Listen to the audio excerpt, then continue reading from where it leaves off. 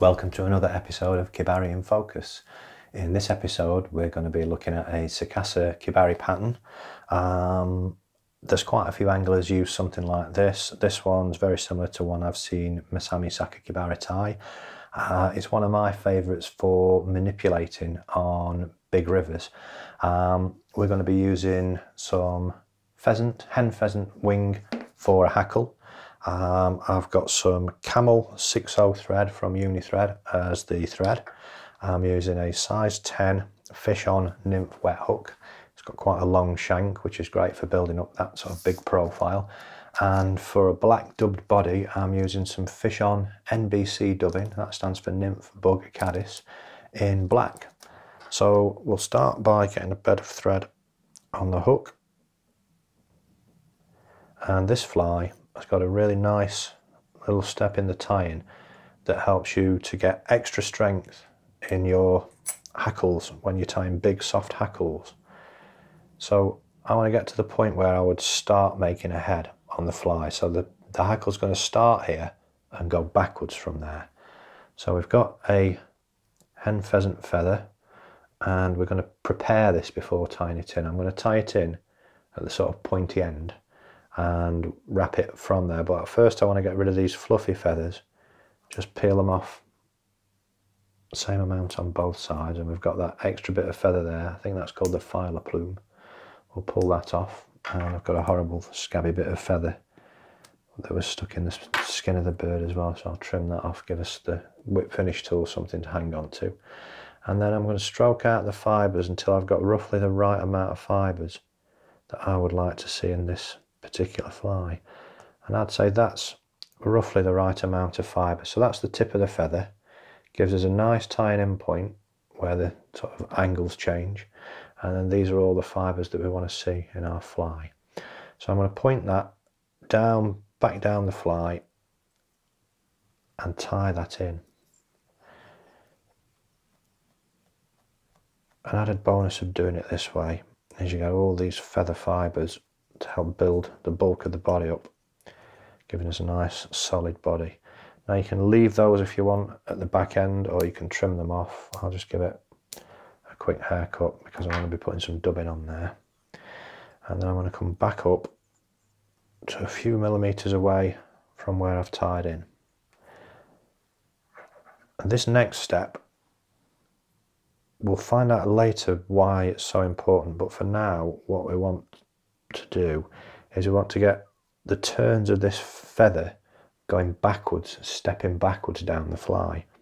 So a great way to make sure that all your hackles face the right way is to kind of stroke them forward, and you can even wet your fingers and kind of like trying to tame a bit of unruly hair on the top of your head, just a little bit of moisture there and it sort of slicks things down. So I'm working my way back down the body of the fly with these turns, getting all those hackle fibres facing forwards.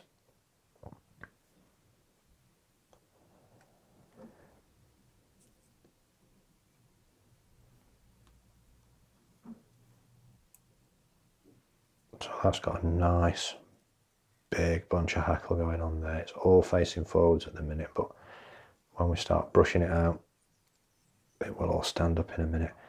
As I'm tying off the stem, I'm kind of slowly rotating around until it's facing back down the fly, and again we can use that stem just to give the fly a bit of extra mass. If you've never used pheasant before, don't try and snap it. It is pretty tenacious. Quite often you can end up pulling the fly out of the vise before it snaps. So we've got this nice body and hackle thing going on. What we need now is a pinch of dubbing.